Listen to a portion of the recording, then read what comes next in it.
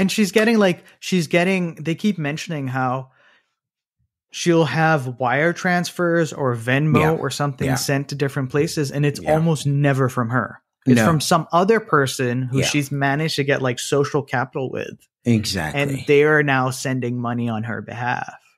So she's like, it's like a credit card that's you're trying to pay off a credit card with another credit card type of situation. She's kind of doing that from people to people to people.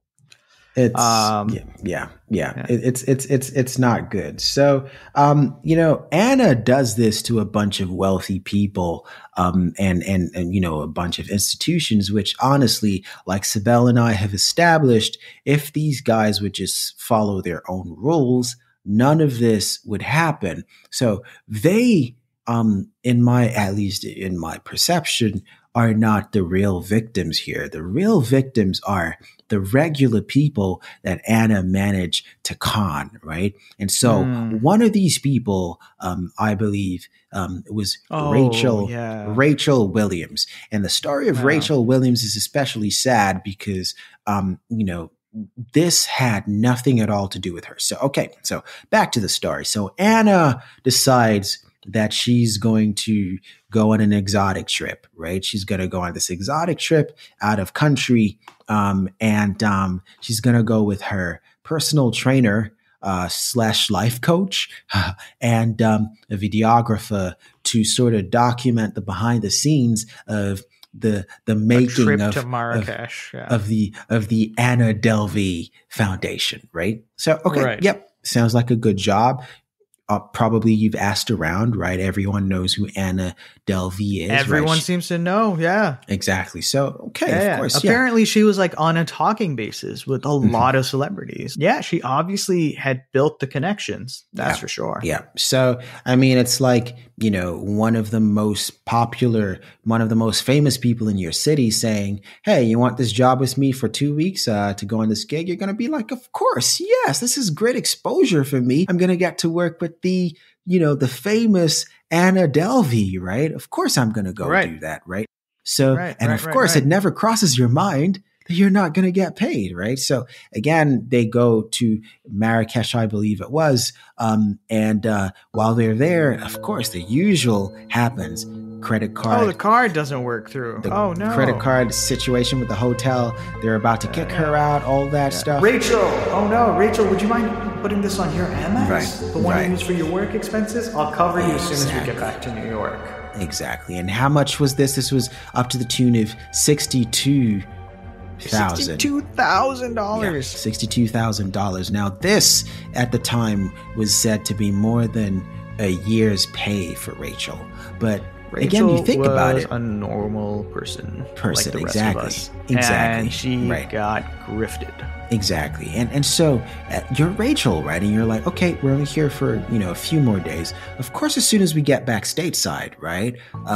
Anna's going to sort this out. This is Anna Delvey, the Anna Delvey, right? Yeah. Of course, there's no part of my brain that's thinking, am I going to get paid? No, Anna was in a pinch. And I happened to have my Amex, so I was able to step in and crisis averted. Of course, when we get back stateside, she's going to call her bankers and they're going to sort out whatever it is that needs to be sorted out, and it will be fine, right? Guys, she never saw that money. The most she ever got back from Anna was a month later, 5K. She got $5,000 out of $62,000. Right? That for someone who doesn't make that in a year. Yeah. In a year. Yeah. That is beyond despicable. I feel like of all the things that I've heard of this individual. That's life ruining. And all the things she's done.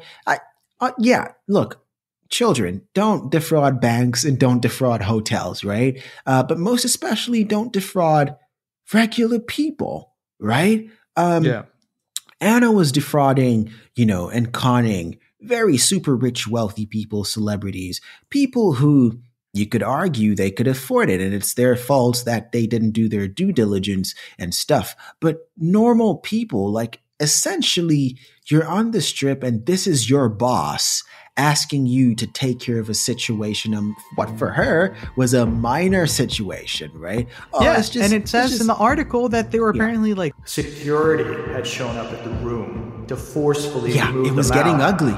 Yeah. So it was like either give your card or you're about to be kicked on the street in Morocco. Right. A foreign country. And it's like, look, I will take care of this. Like, as soon as we get back stateside, of course, like, you will, right? It's Anna as my boss. I'm here working for her. Like, it's fine. It's fine. Take my Amex. It's fine, right? Right. So they charge her $62,000, and, you know, she never sees most of that money ever again, right? So again, apparently she covered even more after that. She covered shopping. She covered other trips because Anna was like, "Oh, my card isn't working, but I'll get you as soon as we get back." Right. We already established that my card has an issue in Morocco, so as long as we're here, whatever we do here that requires me to pay, you got this, right? And as soon as we get back to New York, you know, everything is sorted, right? So again, really, really messed up. From whatever angle you look at this, really, really messed up. So yeah. That's the one person, honestly. That's the one person that we know of, right? That we know of that has come forward. Exactly. That has come forward with her story. That's the one person that I feel bad for. The banks. Well, because hotels, she's the only one who was taken into bankruptcy because of it. Right. I mean, realistically, let's not put it in gentle terms of relativities. It is simply that she was the only person who we know of who went bankrupt. Right. Probably. And has probably had her life irrevocably damaged. Right. Because she was conned. Whereas the rest of the folks probably just saw a balance change. Yeah.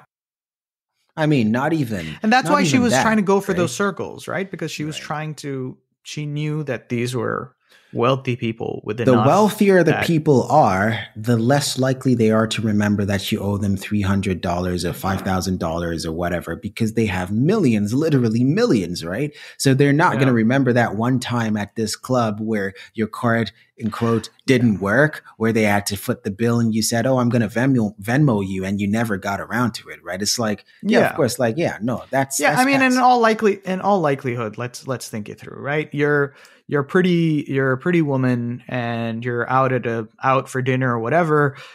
You're with a guy and he's well off, and your card isn't working. He'll cover it and you'll be like, "Oh, I'll Venmo you," and he'll just be like, "Oh, don't worry about it," right? Because in his circle, covering 300, 400, 500, maybe $1,000 is really not that big of a deal. Right. And I think we all have friends who probably have those sorts of situations, and we're familiar with how the reality is that for some people, numbers can be different. Right. It's ridiculous. So I think she should be studied because, she definitely succeeded to a much, much higher degree than most people have any right to hope for. Right. She succeeded for a long time at this. She was all over the place in New York and beyond. Right. And she very well might have succeeded if the hotel situation hadn't become, what it was, where she was literally kicked out and she was homeless, and she needed to start crashing on people's couches. She might have got away with it. She might have gone all the way, right? She had something here. This was a plan. She could have become, who knows? She may have become an art mogul because. Right.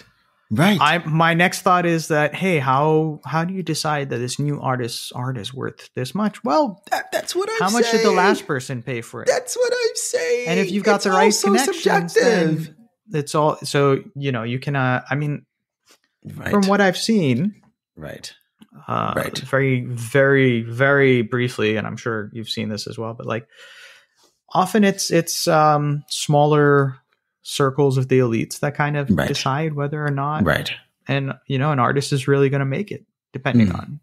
Obviously, I'm talking about a much smaller world, but like in New York, if she's got a friend and she's like, "Oh, look at this art piece! This is amazing! This guy's worked with my foundation. Here's his story." And, I think his piece is definitely worth at least $15,000 for a painting, which, as far as I know, it's not an uncommon amount at all. Right. Even I mean, so. potentially she could have built a dynasty on this business, on this foundation, if it had worked. If she had just been able to cross that threshold, we could be talking about something very different right now. We could be talking about another Timothy Dexter, right? Someone who did a con, or, well, Timothy didn't con anyone, but someone who set out on something they had no experience in, and ended up making it really, really big. So yeah, I guess that was what she was counting on, but it didn't work out quite like that. So here we are talking about Anna Sorokin / Anna Delvey with the Netflix and the HBO. I've checked out the Netflix trailer, by the way, for. Oh, it's out?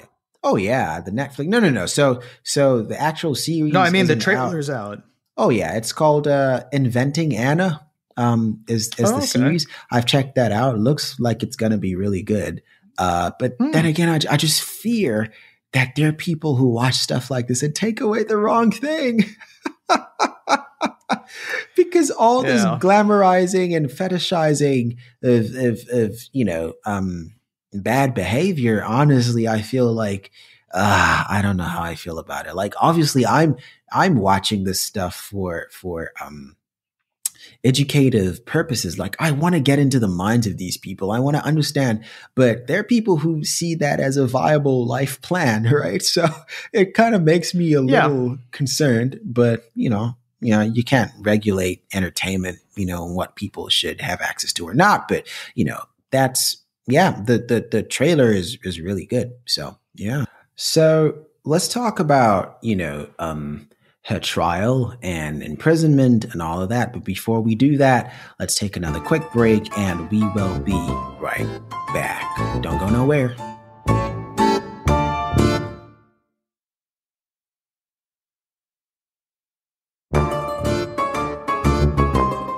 All right, so we are back again, and hello. Here to wrap this up. Let's talk about the trial and conviction, and the sentencing she got. And for that, we're going to turn back to the Wikipedia. And it said, on December 18, 2018, Sorokin appeared in New York City criminal court and rejected a plea deal that offered 3 to 9 years in prison.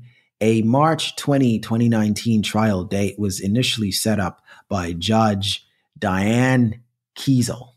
Sorokin's defense attorney arranged for a professional stylist to source outfits for her court appearance. So even while she was in trouble, guys, while she was in trouble, she needed to keep this going. She needed to still be in only the finest of things, because of course there were going to be camera crews and the newspaper was going to be there. She could not be seen to not be well dressed. Never be caught unfresh, my friend. Never be caught unfresh.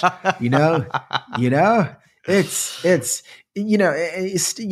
it says arrange for a professional stylist to source outfits for her court appearances, stating